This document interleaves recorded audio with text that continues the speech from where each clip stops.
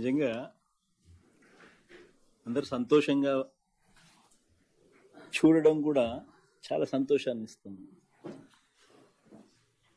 ఒకటి మీ అందరికీ మరోసారి కూడా నేను వినయపూర్వకంగా ఒక్క విషయం చెప్పదలుచుకున్నాను. ఈ ప్రభుత్వం మీది. Please keep that in mind. In fact ఈరోజు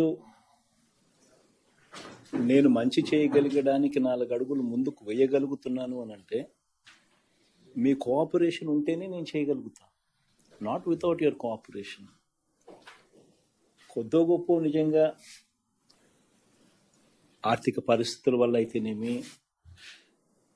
ఇప్పుడు ఉన్న సిచ్యువేషన్ వల్ల అయితేనేమి, మళ్ళీ ఓమిక్రాన్ ప్రభావం వల్ల ఎటు పరిస్థితులు ఎలా ఉంటాయో కూడా తెలియని పరిస్థితుల నేపథ్యంలో అయితేనేమి, మేబీ ఆస్పిరేషన్స్ను మనం అనుకున్న స్థాయిలో maybe we might not be in a position to probably meet ఏమో, కానీ బట్ మనసా వాచా కర్మన మ్యాక్సిమం ఏమేమి చేయగలుగుతామో, ఎంత మేరకు చేయగలుగుతామో, టోటల్గా మీ పక్షాన్ని నిలబడడానికి అన్ని రకాలుగా సన్నద్ధంగా ఉన్నాను అన్నది మాత్రం ఖచ్చితంగా ఎప్పుడు గుర్తుపెట్టుకోండి. This is one thing what I'm always telling you. అన్ఫార్చునేట్గా politics దీంట్లో గానే ఇన్వాల్వ్ అయినాయి అని అంటే ఒక మంచి వాతావరణం నెలకొల్పకుండా ఉండేదానికోసం సిచ్యువేషన్ తీసుకొని పోతాయి. So do not let any vested political interest come in between. నీకు ఏమున్నా కానీ నువ్వు రండి. In fact there is an anomalies committee. మీకు ఇన్ఫ్యాక్ట్ ఏదన్నా సరిగ్గా జరగలేదు ఏదైనా విషయంలో అన్నప్పుడు there is always an anomalies committee. You can always approach the anomalies committee. And going further కూడా నేను ఇంకోటి కూడా చెప్తా ఉన్నాను. This committee with the 3 ministers and CS and Ramakrishna Reddy and Chandrasekhar అన్న, ఇదైతే మీరు ఫామ్ చేసినారో ఇది let it continue, perennially let it continue. Sameer అన్న, let this continue, let this committee perennially continue, so that వాళ్ళకి ఏదైనా సమస్య ఉన్నప్పుడు there is somebody there that from the political side also who will also be willing to listen. ఇంత government అనేది ఎప్పుడూ కూడా మనము, గవర్నమెంట్ అంటే మనది, దట్ మీన్స్ మీరు కూడా ఇంక్లూజివ్. ఏదైనా సమస్య ఉన్నప్పుడు there is a way to solve it. మనము అంత దూరం పోవాల్సిన అవసరం లేకుండా కూడా we can solve the issues. అది ఎప్పుడు మనసులో పెట్టుకోండి. That is all my humble request to all of you here is. అదొక్కటి మాత్రం ఖచ్చితంగా గుర్తుపెట్టుకోండి. By and large I think నిన్న మంత్రుల కమిటీతో కలిసి మీరు ఏదైతే కంక్లూషన్స్కి వచ్చినారో ఆ కంక్లూషన్స్ అన్నీ కూడా కంక్లూషన్స్ చేయకమునుపు మంత్రులు they were in touch with me and నా ఆమోదంతోనే ఈ అవన్నీ కూడా యాక్సెప్ట్ కూడా చేయడం జరిగింది. అండ్ ఆ నిర్ణయాల వల్ల నిజంగా మీకు ఇంకా సంతృప్తిని ఇవ్వగలిగాయి అని చెప్పి చాలా సంతోషపడతా ఉన్నాను. ఈ ఐఆర్ ఏదైతే ఇచ్చిన 30 నెలల కాలానికి గాను 9 నెలల ఐఆర్ను సర్దుబాటు నుంచి మినహాయింపు ఇవ్వడం వల్ల 5,400 కోట్ల రూపాయలు భారం అదనంగా పడతా ఉంది. హెచ్ఆర్ఏను కూడా ప్రాస్పెక్టివ్గా అంటే జనవరి నుంచి వర్తింప చేయడం వల్ల అదనంగా మరో 325 కోట్ల రూపాయలు అదనంగా మళ్ళీ భారం పడతా ఉంది. అంటే మొత్తం 5,225 కోట్ల రూపాయలు అదనంగా భారం పడతా ఉంది. ఈ అదనంగా భారం పడేది కాకుండా ప్రతి సంవత్సరం ఇక రికరింగ్ ఎక్స్పెండిచర్ కింద హెచ్ఆర్ఏ వల్ల, ఇప్పుడు మార్పు చేసిన హెచ్ఆర్ఏ వల్ల 800 కోట్లు, అడిషనల్ క్వాంటమ్ ఆఫ్ పెన్షన్ వల్ల మరో 450 కోట్లు, ఈ సిసిఏ వల్ల మరో 80 కోట్లు. అంటే ఈ మొత్తం కలిపితే 1,330 కోట్ల రూపాయలు ఇది అదనంగా రికరింగ్ గా ఇంతకు ముందు మనం పిఆర్సి ప్రకారం 10,247 కోట్ల రూపాయలు ప్రతి సంవత్సరం ఏదైతే పెరుగుతుంది ఈ సంవత్సరం కన్నా నెక్స్ట్ ఇయర్ పెరుగుతుందని మనం అనుకున్నాము, దానికి ఈ 1,330 కోట్ల రూపాయలు రికరింగ్ గా అంటే 11,577 కోట్ల రూపాయలు ఈ సంవత్సరం కంటే ఇంకా నెక్స్ట్ ఇయర్ రికరింగ్ గా పెరిగే అమౌంట్ అవుతుంది. So I just thought I should just share with you so that మీకు తెలిసి ఉండాలి అని చెప్పి అంతకన్నా వేరేది ఏం లేదు. But no problem, what ever it is, ఈ రాష్ట్ర ఆర్థిక పరిస్థితుల దృష్ట్యా ఈ 5,700 కోట్ల రూపాయలు కూడా ఏదైతే వన్ టైం మనం 5,725 కోట్ల రూపాయలు ఏదైతే వన్ టైం ఇస్తున్నామో ఇది మీ పోస్ట్ రిటైర్మెంట్ మీకు ఇచ్చేట్టుగా కూడా నిన్న కొంచెం మనం కూడా కొంచెం యాక్సెప్ట్ చేసినందుకు చాలా సంతోషం అని చెప్పి మాత్రం మనస్ఫూర్తిగా చెప్తా ఉన్నాం. ఎందుకంటే ఇంత డబ్బులు ఒక్కొక్కసారి ఇవ్వాలి అని అంటే ఇట్ గెట్స్ ఎక్స్ట్రీమ్లీ టైట్గా ఉన్న సిచ్యువేషన్స్ కనిపిస్తూ ఉన్నాయి. దాన్ని కూడా యాక్సెప్ట్ చేసినందుకు కూడా మనస్ఫూర్తిగా కూడా thank you from our end also. And what ever it is, let's all work together in one direction as one. నేను ఇంతకు ముందే నేను చెప్పిన అసలు ఈ పరిస్థితులు గన ఈ మాదిరిగా లేకపోయిందంటే we would have not had this conversation like this. అసలు మీరంతా నాకు సంతోషంగా నా దగ్గరికి వచ్చే చాలా చాలా సంతోషంగా నా దగ్గరికి వచ్చే పరిస్థితి క్రియేట్ అయి ఉండేది. బట్ అన్ఫార్చునేట్గా అన్ఫార్చునేట్ అని చెప్పాలి. ఎందుకనంటే 2018-19లో స్టేట్స్ ఓన్ రెవెన్యూస్ 62,000 ఉంటే 2019-20కి వచ్చేసరికి 15% పెరిగి 72,000 అయ్యింది, 60,000కి పడిపోయింది. మళ్ళీ 2020-21లో మళ్ళీ 15% అంటే 72,000కి పెరిగిన దాని మీద మరో 15% స్టేట్స్ ఓన్ రెవెన్యూస్ పెరిగి 84,000 కోట్లు అయ్యింది. ఆ 84,000 కోట్లు అయిన పరిస్థితుల మధ్య మన సంభాషణ ఈరోజు జరుగుతూ ఉండాలి. అట్లాంటిది మళ్ళీ 2020-21లో కూడా 60,000లోనే నిలబడిపోయింది తప్ప పెరగల.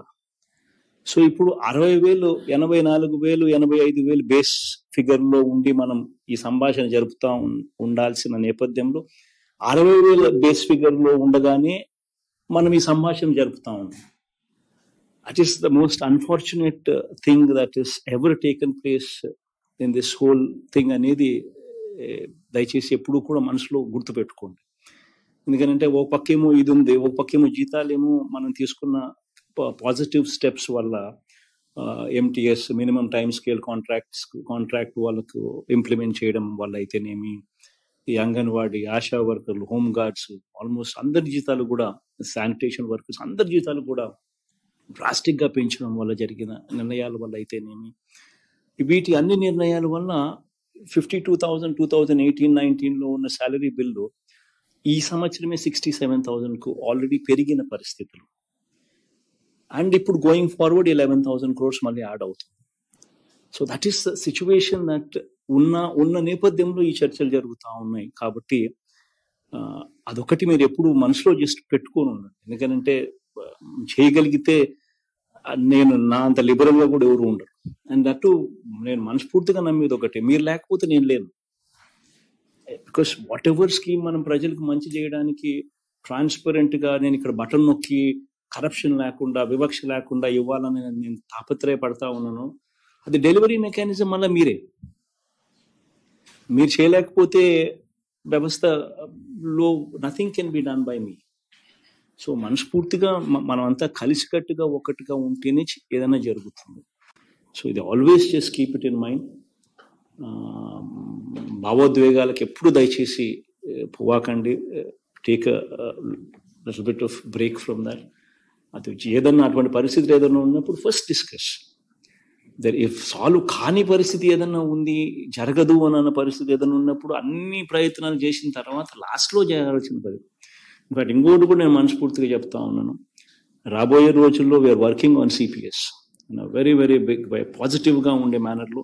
మిమ్మల్ని అందరూ కూడా అంటే ప్రాబబ్లీ ఓపీఎస్ అనేది బహుశా చేర్చుకోవడం అనేది ఏ లెవెల్లో అవుతుందో అనేది నాకు ఇంకా డేటా చూడాలి. కానీ but we are refining the data, we are working on the data. First time ముఖ్యమంత్రిగా నేను కూడా కూర్చొని కూడా 2-3 సందర్భాల్లో I seen the data also. Finalise అయిన తర్వాత I will show the numbers, మీతో షేర్ చేసుకుంటాను. మిమ్మల్ని అందరినీ కూడా దాంట్లోకి మమేకం చేస్తా ఉన్నాం.